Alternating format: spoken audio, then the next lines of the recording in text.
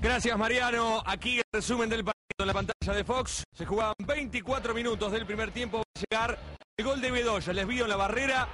Nada que hacer para el arquero Barovero. Recordemos, el tiro libre venía tras una falta de Zapata. Y Bedoya, esta no perdona. La pelota pega en Ortiz finalmente. Se jugaban 32 minutos en la salida de Barovero. La pelota a la mitad de la cancha, ya 3/4. La equivocación del defensor, le queda a Augusto Fernández. A buscarla Franco, la baja para Ramírez. Por arriba del travesaño, el remate del ex hombre de Olimpo de Bahía Blanca y de Godoy Cruz, entre otros. Minuto 56. Copete imparable. La arremetida por el costado izquierdo y Barovero dando rebote al medio. Por fortuna para Vélez no ingresaba ningún delantero de Santa Fe por ese sector.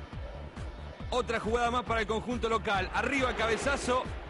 Se queda con la pelota nuevamente Barovero. Recordemos, en Santa Fe se fue expulsado el autor del gol, Bedoya. Una de las últimas jugadas. La chance ahora para Vélez. Miren a Ramírez. El traslado, el recorrido de Ramírez en esta jugada. Gran escalada por izquierda de Papa. Y aquí Ramírez para definirlo, el gol, el empate de Vélez.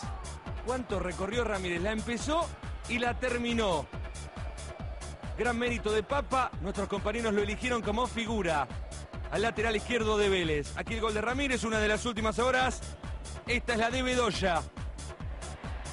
El remate y Barovero. Estas fueron las mejores jugadas del partido.